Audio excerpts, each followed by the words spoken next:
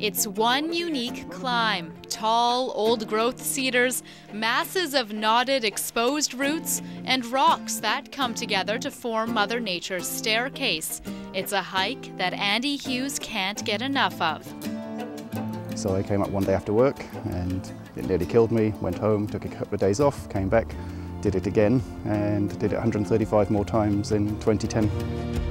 Andy is mad for Mount Finlayson. His initial drive behind the daily climb was to get fit. Here's a snapshot from him on his first trek in 2004, about 60 pounds overweight.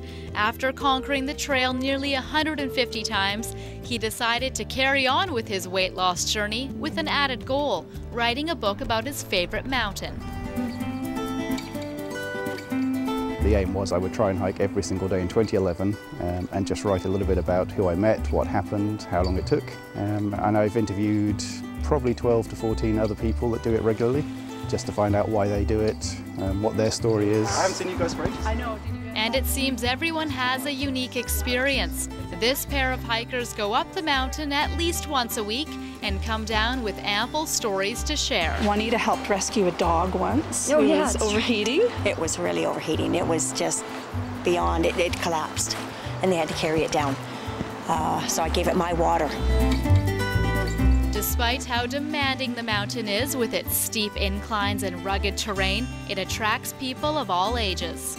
We're all seniors, most in our 70s, and this is the kind of thing that we can still do, and it's just a wonderful way to stay young.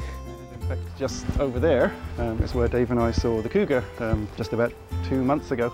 February 26th marked a milestone for Andy. He accomplished 365 consecutive hiking days, bringing his total over the years to more than 700 times. In all, he's lost 50 pounds and has never felt healthier. Now when I come up here, I'm actually wearing a weight vest and adding weight onto myself to make it more of a workout, and finding I can do it quicker with that than I was last year without it.